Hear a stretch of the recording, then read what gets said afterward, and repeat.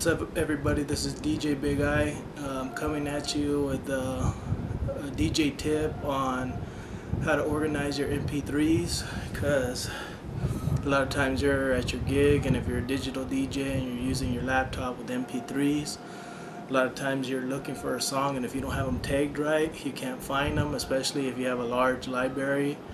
Mine, to me, I consider it large, but maybe to some DJs that have been doing it for a long time, it's a small library. But I got a good 550 gigs of music, and here recently I just started DJing, so now I'm finally starting going through the painful process of organizing these, because when I'm running virtual DJ, I'm trying to find these MP3s and they're not tagged correctly, so it's not coming up in virtual DJ. And I know I have that song. That's one of the worst feelings when you're at a gig and somebody tells you, hey, can you throw this on? And you're like, yeah, I got it. And you type it in virtual DJ, and boom, you get nothing. Next thing you know, you're hunting and searching for it when you'd rather just be focusing on playing music and mixing it and doing what you need to do. So I'm going to show you 3 programs that I use. Okay, there's Tag and Rename It, Media Monkey Gold. Then there's another one, Fix Tunes. I just downloaded the trial software for that, but you have to purchase it. You can purchase it with PayPal. So I'm going to pause this and show you on my laptop how I organize my MP3s and retag them. Okay, I'm gonna start off with Media Monkey Gold. What's cool is it has like Explorer right here on the left side, and the cool part of this, zoom out, is it's a player, and you can play your music, listen to it real easy. You can sync your iPod with it or any other MP3 player real easy.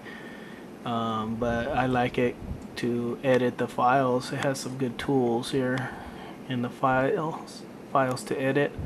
You can go and filter your library by unknown artist, unknown title, unknown genre, even duplicates, unleveled tracks, dead links, album art. So like right now I'm an unknown album, so like I said, I just started, I got a lot of work to do. But let me see here if I can find one real quick that's pretty well known, because it has a little tool in here that works pretty good. Let's see here. I'm getting picky now. Alright, there's a Pearl Jam right there, Even Flow. Okay, what has a cool tool is that you can right click and you can go auto tag from the web, and it's gonna go into the web and it's gonna look for the song. It's gonna search it out. So it's searching right now. Should find this one. It's pretty popular. Boom, there we go. Found it. Found the song. So guess what? There it has the information, year, track, all that good stuff. So you can auto tag it. You just hit auto tag, downloads the album art and everything, and you close this, and there it is, and it's all filled out now. So real quick, got me the info that I needed. And if you were to click out of unknown albums and click back in, this would not be on the list anymore. So that's pretty much the gist of this tool. For this, I mean, it does a lot of different things. You can listen to podcasts, you can listen to the radio, internet radio, all kinds of stuff.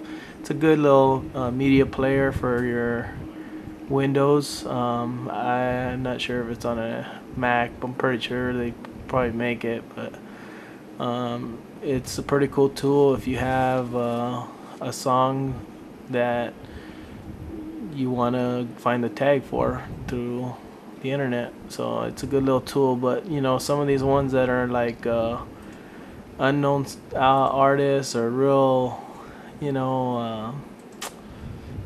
DJ remixes, it's gonna have a hard time finding those type of tags or albums. So you might have to do those manually. But that's Media Monkey, and that's what I use it to